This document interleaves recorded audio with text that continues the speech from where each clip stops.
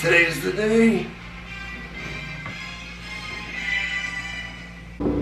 It's a pretty dreary day in Jacksonville, Florida. Skies not so bright. We had a decent stay here last night at the Hilton Garden Inn right across the river from TIAA Bank Field. Last time that we were up at this hotel was Welcome to Rockville. RIP, no longer in Jacksonville, moved over to Daytona, canceled this year due to coronavirus. Before we head over to the stadium, time for some breakfast.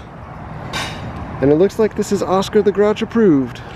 They have a pumpkin waffle here, but I'm going queso omelet. Queso omelet with some chorizo and bacon, and cheese, and onions, potatoes, pancakes, and lobster, and beignets. And it's a beautiful day in Jacksonville. We bring the rain when we come here, that's for sure. And away we go. At the light, turn right onto East. And it's our first time downtown Jacksonville since COVID, since at least March. The last time that we were over here actually might have been for Guns N' Roses in the fall last year. So we've made our way down the TIAA Bank Field. My glasses are so foggy. Now if you guys follow us at all, you know we're diehard Buccaneers fans, but we do support the Jacksonville Jaguars and the Buccaneers. No fans in their home games for the first 2 games of the season. We are Buccaneers season ticket holders, so we can't even go to the games if we wanted to. But today, Bucks, New Orleans, Jacksonville Jaguars, one of the few teams that is actually having fans in their stadium. Capacity today, 25% of normal. So normally about 65,000 fans, today about 16,000 fans. And you can see safety measures for the Jaguars starting in the parking lot. Today, every other space is taken up, spacing things out. And it even goes for in between the other opposite spaces facing your vehicles. Jaguars with security in the parking lot as well to make sure that if you're tailgating, which is allowed, but it is discouraged, that you are only taking up the space in which your vehicle is located in. See these fans? They're in compliance. They're also Indianapolis Colts fans. We stayed in a hotel last night and we had a bunch of Colt fans in the hotel as well. It seems like out of the 16,000 fans that'll be here today, I think a good chunk might actually be Colts fans. Now I've got my AEW shirt on here today. If you guys don't know, AEW owned by Tony Khan, son of Shad Khan, who owns the Jacksonville Jaguars. But more importantly, this building here is Daly's Place. This is an outside amphitheater, which essentially has been turned into like Impact Zone North for all of the AEW shows since the pandemic. We've got about 15 minutes before gates. This is what it's looking like out here. So you can see as we walk around, there are folks still tailgating, which, by the way, again, just discouraged. It is allowed, but it is not allowed once the game starts. Once the game starts, you need to pack things up. Otherwise, they'll shut down your tailgate for you. That looks all they need. Minshew Mania back this year. I think Mary has a crush on him. Maybe a little bit. When we came here last year for a stadium tour, Nick Foles walked right past us towards the player parking. The people running the tour told us, don't even look at him. They don't want to be bothered. Just look down. Refrain from the following. See behavior that is unruly, safety measures, dangerous or illegal on signs outside the stadium. Smoking, interference with the progress of the game. More signage. Throwing objects onto or entering the playing field. So they are selling tickets in pods for the game, and I think it's like 2, 4, and 8. We bought tickets on resale actually, and it was like 60% less than face value for the tickets that we bought today. I might not be able to see anything because the glasses just fog up the entire day. And you do need to adhere to clear bags or bags that are small in size.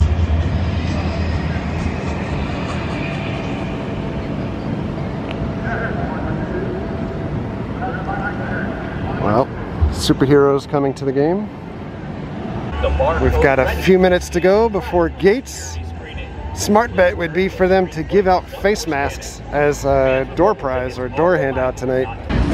So we've got markers outside the gates and hand sanitizer, and we're waiting. The Jaguars waiting. All intoxication or other signs of alcohol impairment. And here we go. Irresponsible behavior, interference with the progress of the game, including throwing objects on. Everybody in.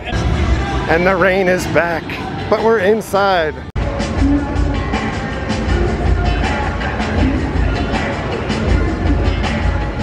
So we've made it upstairs. The Bud Light party zone is open to buy beverages, but not to linger. There's plenty of hand sanitizer stations. Team shops are open, but like everything is cleared out of the floor. So there's very limited stuff inside, and there's spaces to maintain distancing. I was gonna say spacing. And they do not want you standing around. So we're gonna go down the walkway by where our seats are to check out what the view is gonna look like. You can see here, no standing in walkway. So these are our seats, and they did give us free masks for the day with Jaguars logos. And this is the view from the cheap seats today. And the way that they do these with pods to make sure that people are distancing, they've literally zip tied the seats closed that are not supposed to be used. So you can see these seats blocked off, those 2 seats are taken, these 3 seats empty. And then our seats are taken, and then another 3 seats zip-tied. And the entire row behind us, zip-tied, as well as the row in front of us. All right, we're gonna continue looking around. Let's go in the store. Cashless payment required, sanitizer and everything. And, oh, a fan. And they've got a 2-pack of official masks. Well, maybe not official. Oh. And more face coverings, and more face coverings. Minshew mania, even for little kids. More Minshew. Hats, hats, hats, hats, hats, hats, hats, hats, hats. Look at all these shirts with Minshew, but none with my boy, DJ Chalk. No chalk in the house. In the store they have a little sanitizer pack too. Hand sanitizer and wipes. Got some more cars showing up, but this is definitely not your normal NFL Sunday, that is for sure. Look at how empty everything is. Lots of cops, lots of safe.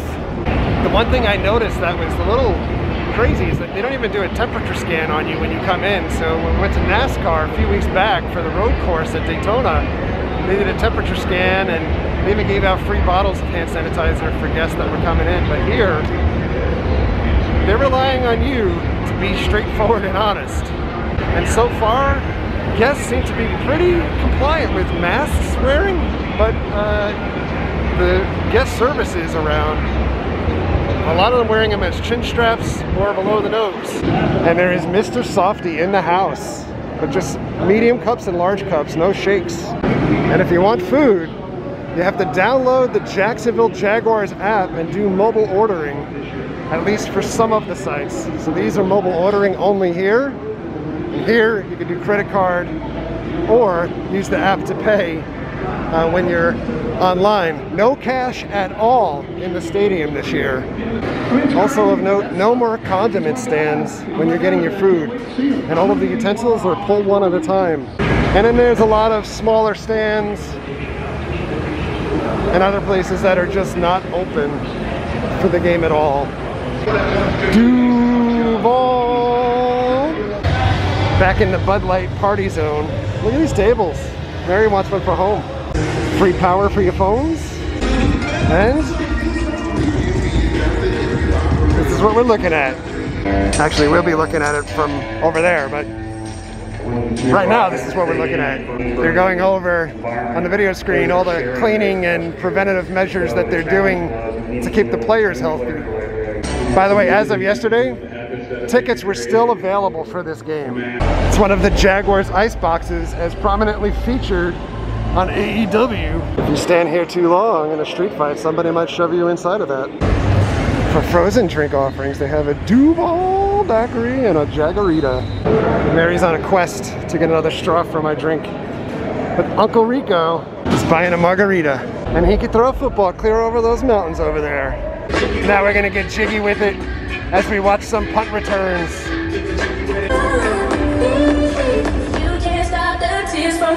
The real feel at game time is supposed to be about 100 degrees today. You don't need to keep your face mask on at all times while you're sitting unless you're drinking or eating. Somebody to the side of us took theirs off and security swooped right in. The copyrighted music is so loud. NFL media heading on down. And you'll also notice like the first 8 or 10 rows are tarped over. That's in every NFL stadium now, keeping the fans away from the players to not infect them.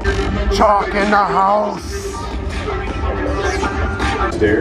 Minshew taking some snaps, but you'll notice right underneath the goalpost, end racism. A lot of social messaging on the field, on the players, and in the game today. 45 minutes to game, it's starting to rain, and the place is filling up.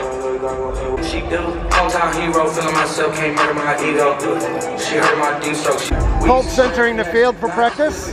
Ain't doing no verse, quit asking. Talk for the score. Brand new whip.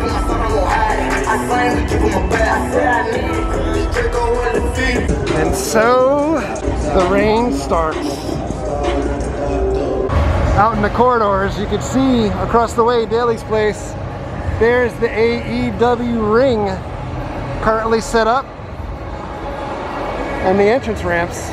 To integrating important causes vital to players and fans, such as social justice and the fight against COVID-19.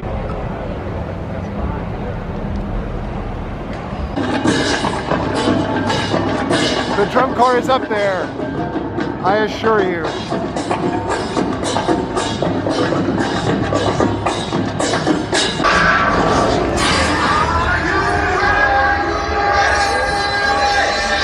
The cheerleaders. Also, not on the field. Up there again. Jaguars not coming out for the national anthem. Of many differences, different races, different backgrounds, and different beliefs. Despite this, we are unified by our humanity, our respect for each other, our support of one another, and our common goals as teammates. We've decided to remain in the locker room during the playing of Lift Every Voice and Sing at the Star Spangled Banner to continue raising awareness of racial injustice against the black community. It's just simply want to spread awareness about just being together as a country, as a nation, and just showing love. Right there with you on that run to improve that run defense. The Colts have taken the field. Today, Ryan Kelly, who's one of the best centers in the game, now the highest. They have a lot of fans in the stands here today. And wide receiver, number 17, DJ Chark Jr. Chark! Wide receiver. And at quarterback, number 15, Gardner Minshew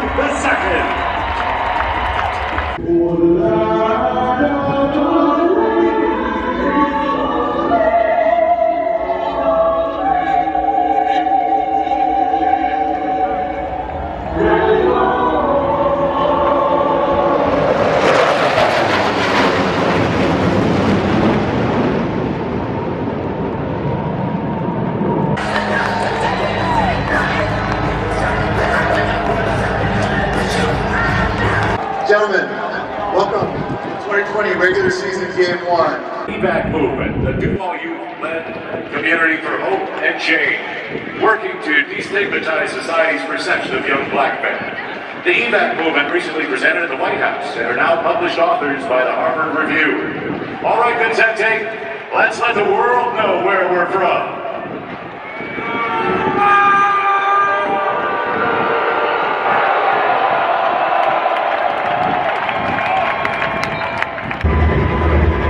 And so this is it, crowd-wise. Anyone thinking it might not be safe here? I mean, there's only a few people per each section.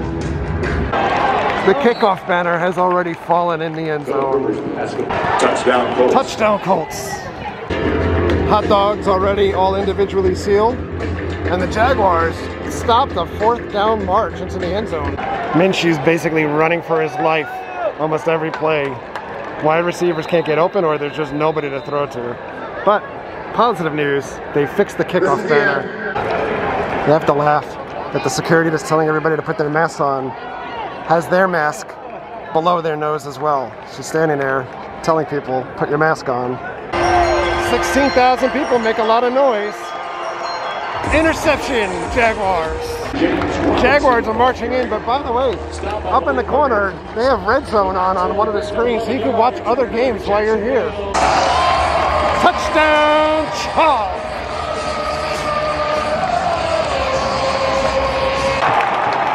We have Jacoby Brissett under Get center. an idea of how loud it is here. There's 16,000 people. Miles Jack sniffed it out. Loss of 8 on the play. Ready to celebrate the start of the regular season with a very special surprise for this lucky Jaguars fan. What is happening here? This lucky Jaguar. Oh, look at me drink. Another Jaguars touchdown.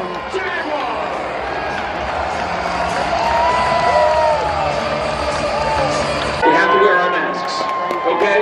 They are reminding you, this is the only stadium that is hosting fans today. Keep everybody safe, so please put your mask on. All right. So Jacksonville, we're getting out of here. This was a lot of fun, but we're headed home to watch our true love, the Buccaneers. This was a really great outing until people had a little bit too much fun, and then it really wasn't so great towards the end. This is pretty great. All right, so a couple final thoughts. Security and safety, I felt really great. There was a lot of great distancing. Yes. And the fact that they had the seats zip tied, that really was awesome, because there were a lot of people that were trying to move their way down and just figured they'd sit wherever they wanted to, and they couldn't because they obviously the seats are zip don't tied. move unless you had, like, you know, scissors or wire cutters or pliers or something. You weren't going to have any success there. The giving out of masks were great too. The fact that people wore them most of the time was great. The security person that was checking wasn't wearing hers above her nose, and I am not the full Karen here, because I know when I sat in the Daytona International track for the race, virtually nobody was wearing anything out in the open, and everything was very spaced out here, but the security wasn't wearing the mask the right way when trying to enforce other people, as well as like other vendors, so like the 50-50 people and the bartenders and stuff. You know, it's kind of out the window where it's either a chin strap or it's below your nose, and you might as well not wear anything at that point. And for some of you, may feel like you may not need to wear anything at all, but you're in the stadium, it's their rules. Required. And we did see towards the end, as people partied a little bit too much throughout the game, people became more and more obstinate about wearing them, and that's where we had the public address system, you know, kind of actually pleading with guests to follow the rules, because they are the only stadium that's hosting fans today. You know, this is kind of setting the example, or it's a barometer test for the rest of the NFL. So teams like the Buccaneers, where, you know, our season tickets and our money for this year got held over to next year, or you could have got a refund. The fact that they are not having fans the first 2 home games, it's because they're evaluating how other teams handle the pandemic and making sure that you could safely host fans in the stadium. So, but I did think most of everything overall was good. it was pretty good. I mean, except for a few of the real idiots that you expect at a game. Yeah, there were a couple people that were literally fighting with security to not wear one. And literally, they were holding a cup to their mouth, saying, "I'm drinking, I'm drinking, I'm drinking." And she's like, "Okay, when you're done, put the cup down." And he's like, "Are you going to wait till I drink the whole thing? Because I'm not taking, it was, I just wanted to, like, hit him. But, whatever. So it's a few bad apples ruin everything. And then there were a few people. Today was all about social justice at the stadium as well, just like at the Chiefs when they hosted their opening game the other night.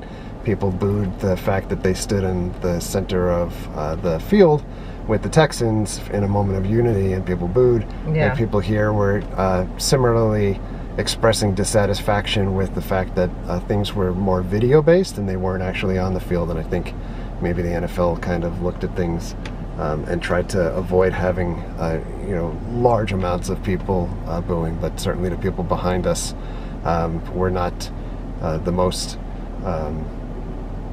adjusted people. Yeah, exactly. Socially, and so in any event, Jacksonville, we're out of here. We're heading home. Buccaneers next. So thanks a lot for coming along. Thank you very much for all of your likes, comments, and subscriptions. Treat others the way you want to be treated. Have a great day. We'll see you guys.